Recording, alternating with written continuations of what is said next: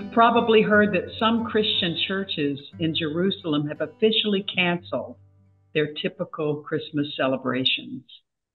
And you can perhaps understand why.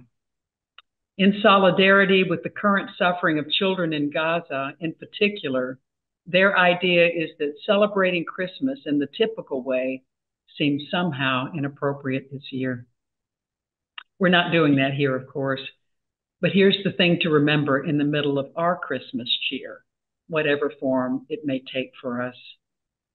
The story of the birth of Jesus across our two accounts in the Gospels of Luke and Matthew, and embedded in John's theological statement about who Jesus is, the story of the birth of Jesus is the story of a child born to a poor Jewish family, made to leave their home on account of a census ordered by the emperor.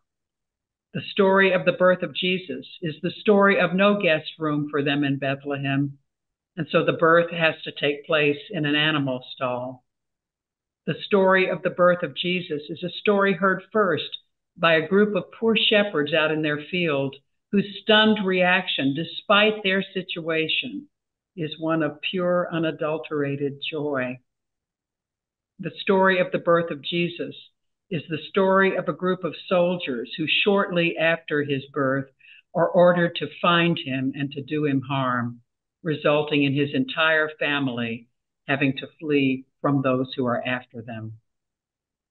And so in the midst of our celebrations, let's remember that in the Word become flesh, the Holy Child of God is all children, those right next to us and those who are suffering all the way across the world in Gaza, in Israel, in the Sudan, and in many, many other places.